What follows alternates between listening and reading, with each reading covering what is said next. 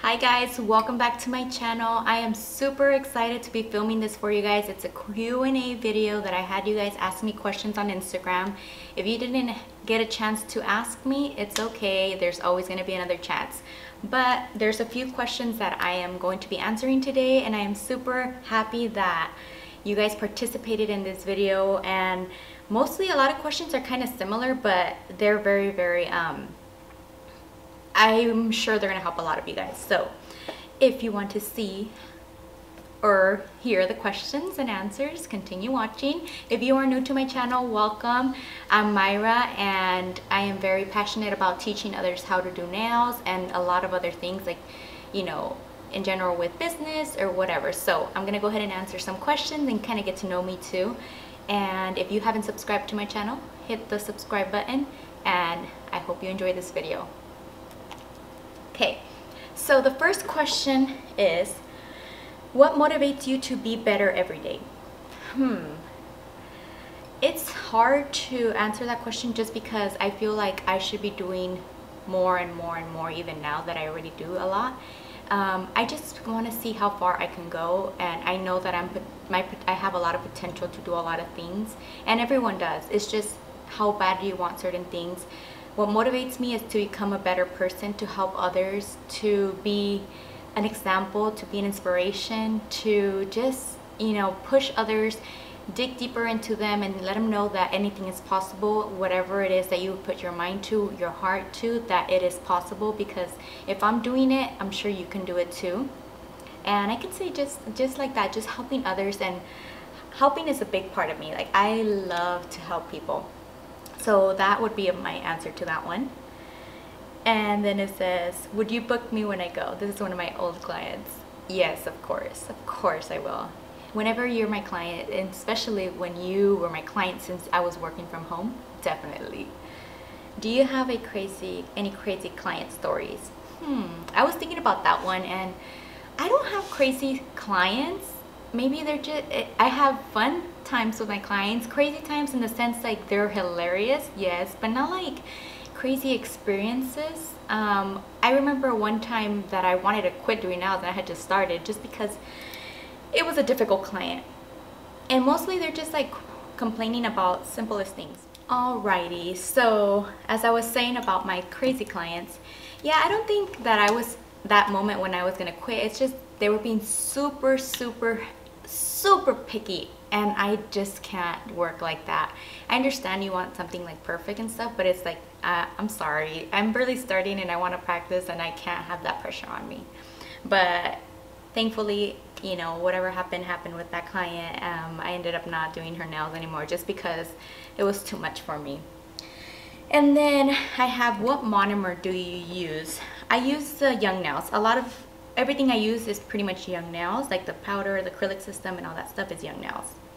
What's a good electric nail drill for beginners? For beginners, I would say the Mani Pro by Koopa. I will put it on the description below.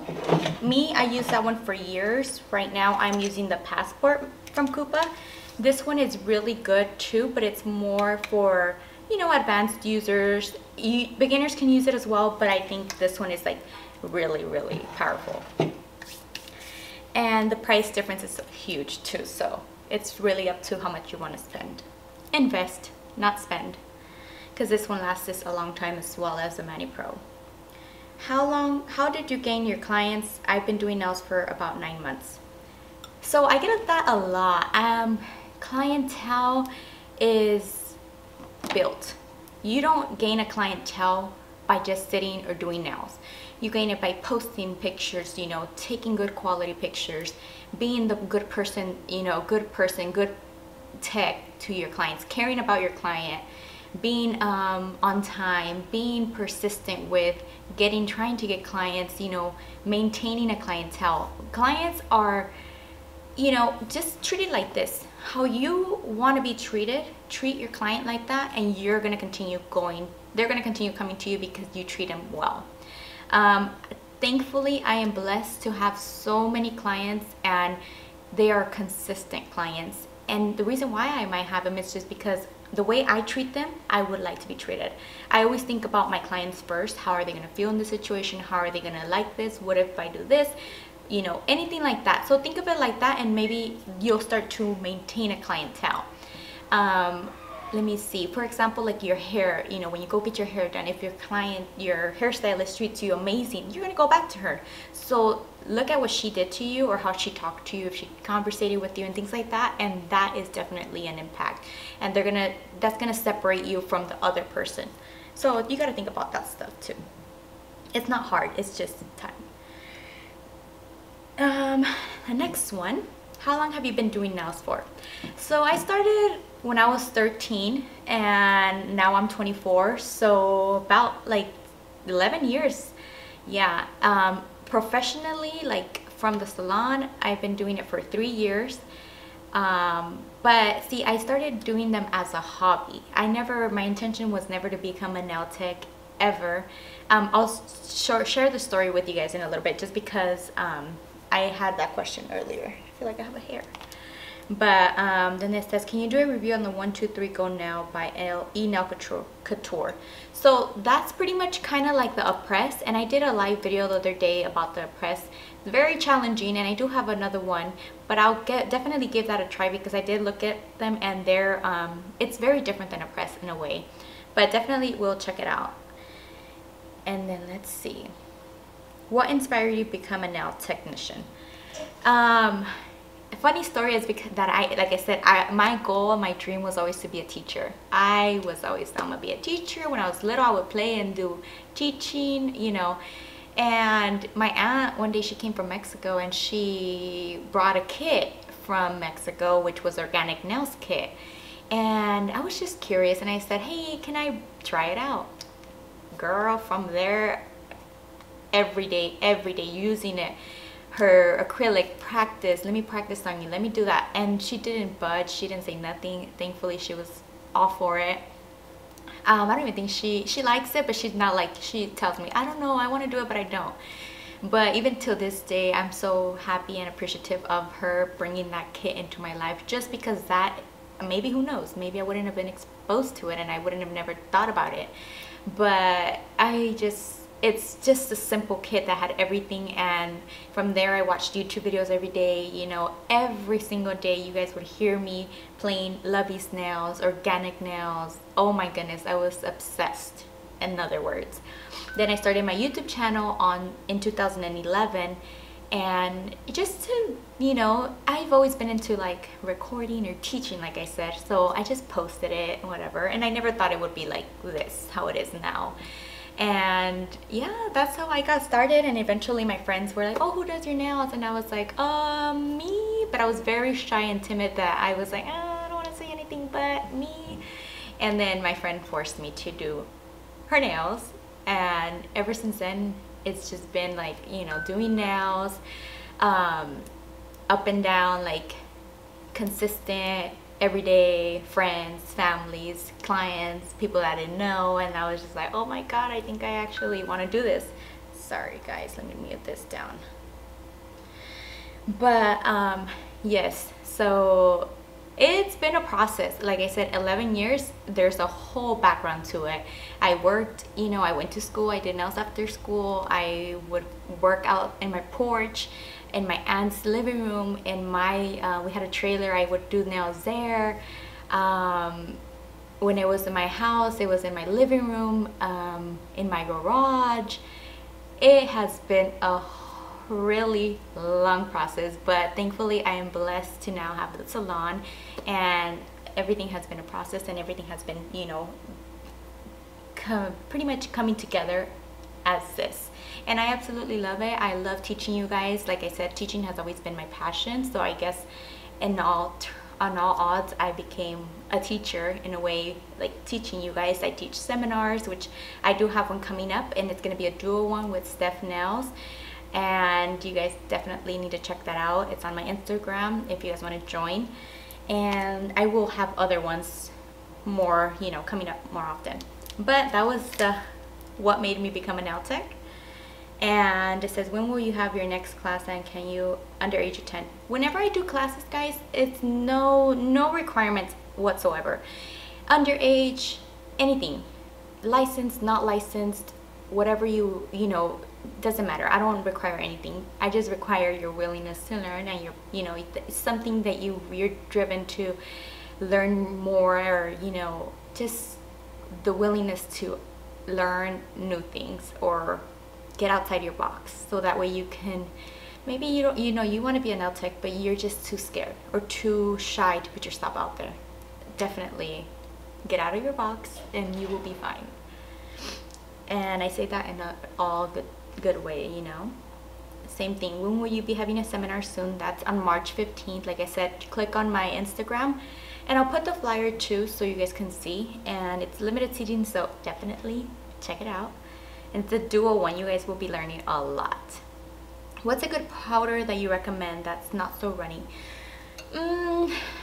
I say the Young Nails is really like my all-time favorite, and I use the speed one, so maybe that's kind of like it dries up a little bit faster. So definitely try that one out if you want to see how it works. This one's a funny question that had me cracking up. If we can't see air, do fish see water? I'm guessing no, because it's clear. I don't know. I can't believe you asked that question. It made me really think. I don't know. Are you by appointment only?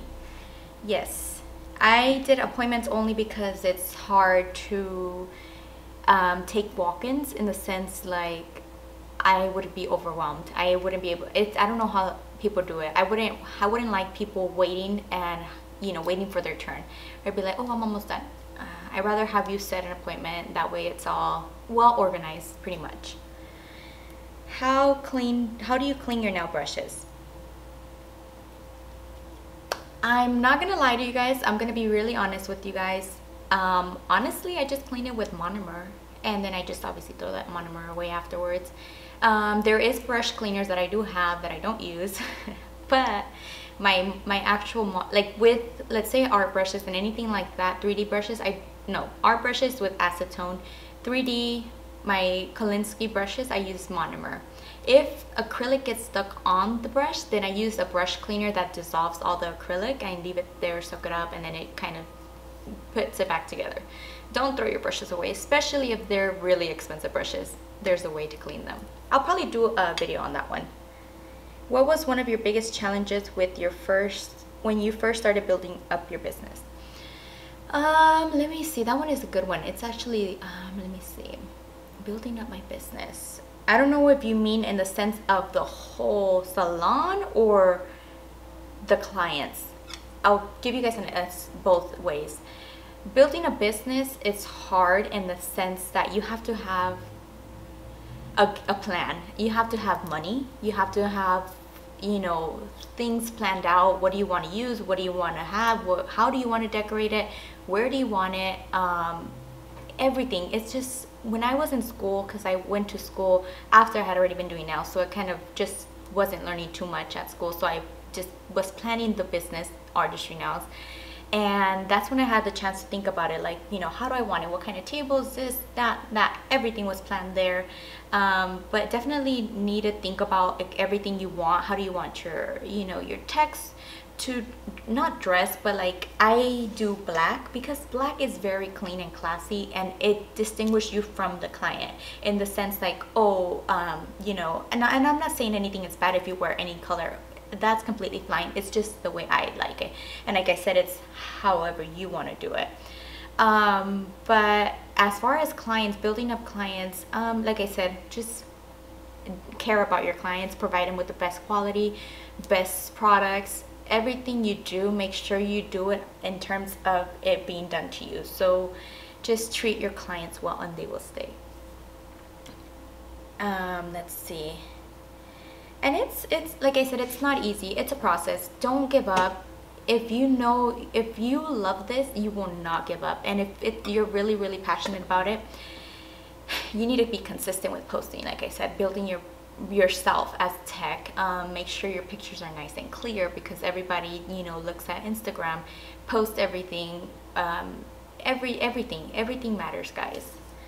Why do some nails lift? It's so annoying. It's not necessarily you. It could be the tech, not the tech. The clients, you know, their nail beds are pretty oily. They work with water a lot, or they mess with them, or they, you know, I have a client that she's always missing these 2 nails, but we found out the reason because she's always using her keyboard, but she, instead of using her nail, her actual fingertip, she uses the nail. So after so much pushing and pushing, you know, using it constantly, your nail's gonna lift. And it's just, you know, what depends on what you're doing, that you need to ask that too. It's like, okay, so what do you do? Do you do this? Do you use water a lot? Do you anything? There's so many reasons why nails lift. But for the most part, make sure if you're doing proper application, your nails, not that they shouldn't be lifting, but they will not lift in that sense. And you just gotta dig deeper in to see why. Don't blame yourself. Maybe it's the client. Let's see, where did you go to school for nails? How long did it take? I went to Cosmo Beauty Academy in Sacramento, and it was a 2.5 month, no, I'm lying to you. 2.5 months is if you're doing full time. I had 4.5 months. And it's not a long process, guys. That's why it's so recommended to just go. Just get it over with. You won't regret it at all. And I loved that school, it was good. Was it hard to do designs when you first learned? Like, how long did it take to learn them? And same for stones, it didn't fit. It's hard in a way that, depending on what you're working with, if you're working with acrylic. Me, I'm still not so great at art, which is not bad. Everyone is different, guys. That's what you guys need to keep in your head. Not everyone is the same. Not everyone has the same style. Not everyone is good at everything. Everyone has their strengths and their weaknesses. My weakness is art. Anything else, put me to the test and I'll do it. I'll try art, but it's not something that I'm, you know, my forte. But definitely continue practice. That's all. I always say practice, practice, practice. Practice makes progress. Not perfect progress, because nobody is perfect. How long did it take you to efficiently grow your clientele and business? So I already answered that one. But I'm gonna say, like, it took years. It didn't build in a month or two. It was years, maybe like 1, 2, 3 years, 4 years. If I'm gonna say maybe the 5th year, it was like consistent back to back. And it changes, you know, it goes up and down. The same client, you get new client, you get. And there gets to the point, like right now, I can't take any new clients, which it sucks in the way that people want to come to me, but I can't because I have my regulars, which I'm blessed with and I love. But you know, and little things like that. It's not that you don't want to. How did you start your business, as your own business, at such a young age, and what motivated you to do it? I've always been a business minded person, in a way that I've always wanted to own my own something. I didn't know what, and when I started doing nails, I was working for a shower door company and I was a project manager, and ever since then I was like, you know what, it was always in my mind, in the back of my head, like, I can do this, I can open this up, I can do this, like, you know, always thinking about stuff like that. And when I got into school, that's when I was like, you know what, maybe I should open up my own salon, because there's not a lot of salons that do what I do, or like that provide certain stuff, like for example, serve mimosas, give the same quality, the same experience as a regular nail salon would. So that was what motivated me to do it, and also because I like to give people a better experience than what they've been experienced before, or they have experienced before, because I hear a lot of stories. And I also enjoy the whole business part of it. It's just a whole nother level of responsibility, and just, it's fun because I treat this like my home. It's my home. I decorate it how I want it. You know, little things like that. So what motivated me also was being able to help out more towards my family. Like, I've seen my dad work so many years, and he's still working. And my goal is to one day be able to retire him. You know, he's worked so much since he was a baby that I think he deserves that. And they've been so supportive towards me quitting my job to get into school to do nails. And they've always never ever budged in a way of me doing nails at home, ever. And I am so grateful for that, because I know a lot of people that want to start their business or their nail career, they don't even, their husband, their boyfriends, their whatever parents don't allow them to do nails at home. And I'm very grateful for that my parents never stopped me. They never said no, don't bring strangers to the house, nothing like that. And it's scary, you know, which is why it's always better to, if you have that problem, to go to school and just get your license so that you can start off at a salon. That way, you know, you won't you're still doing what you love, but from an actual salon and not from home that you're not able to. So the next one, I don't have a question on the process. I was wondering if you're taking the clients. I'm not. I'm sorry. Why are you so cute though? She's funny. She's my client. When are you having nail classes? I already answered that one. I am going to be doing one-on-ones as well, private classes, and maybe even traveling classes. Definitely, if that's something you guys would love for me to do, I am absolutely all in for it, because I love traveling, I love teaching, and I love helping anyone and meeting new people. So comment below if that's something, one-on-ones. I'll, you know, definitely be up for it. Why do you... My aunt, she's funny, she said, why do I record and drive? I was at a red light. ¿Hablas español? Yes, I do speak Spanish. I am Mexican, so sí, hablo español. Mis videos en español are a little bit, you know, working on it, but I'm gonna progress. When will you take new clients? I'm still not sure right now. It's very full, and I'm overwhelmed in the sense, in a good way, you know, but not as of right now. That's just gonna be my answer, because I don't know when I will be. Let's see, I wanted to know the process. Oh, do you have to go to school to be licensed, or can a licensed tech offer one classes? How is the process to be licensed in California? Is it expensive? How's business? Have you had any struggles like to adapt to having a salon? How long did it take you to get a full-time agenda? I wanted to know because in Puerto Rico they're not strict. I've heard in California they are, in US. That was the one person but asking all these questions. So do you have to go to school to be licensed? Yes. I was listening to an audio the other day, and Young Nails posted it, and they said that there's some states that don't require a license, or like I believe Canada, I don't know which one it was. Don't call my word for it, because I don't know if that's true, but do your research for the state that you live in and definitely see all the rules. Just because I don't know, I know California you have to be licensed no matter if you're working from home or, you know, at a salon, you have to be licensed.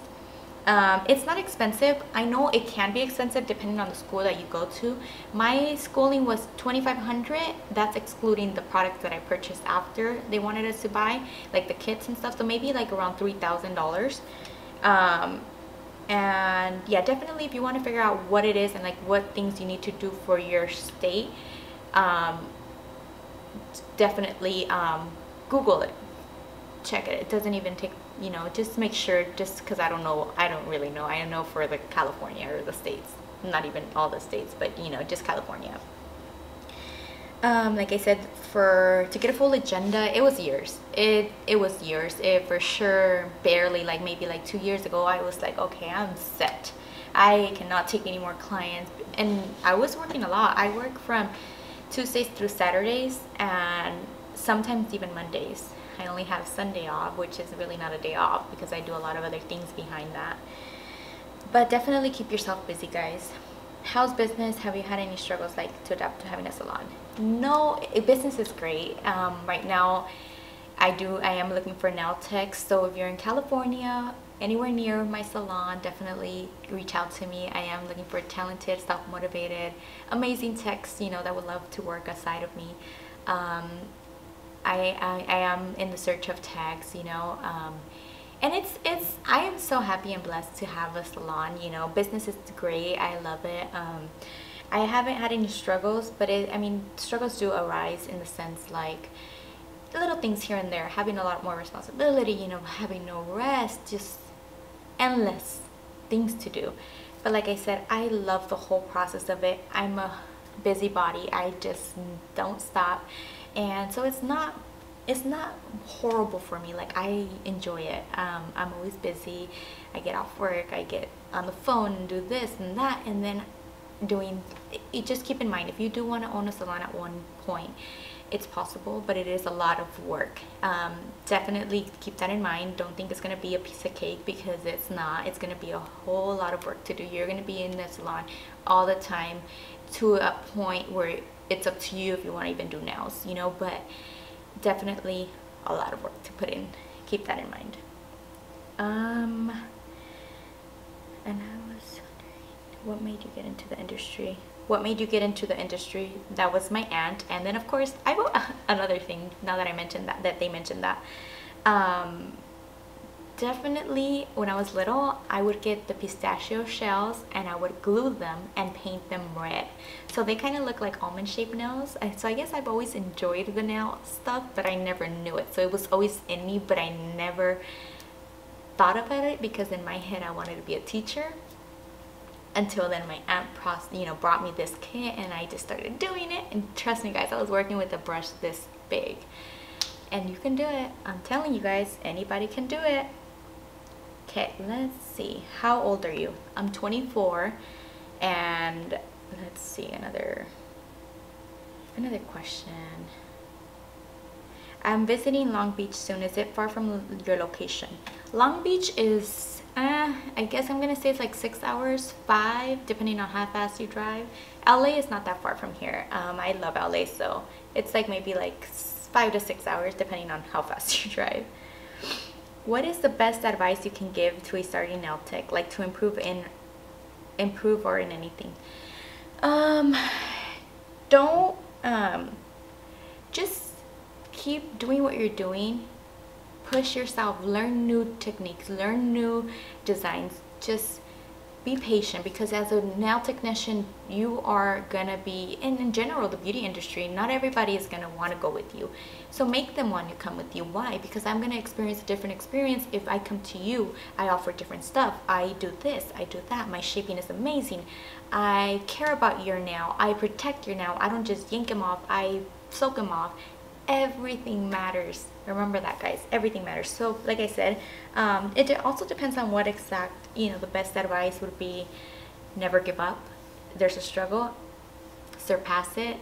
You're getting frustrated with the acrylic, girl, you better figure it out, because if you really want to do this, you're gonna figure it out. Just keep on doing it, and practice until you get to the desired point where you're like, I love these nails. I love these nails. I want them on myself, and my client is satisfied.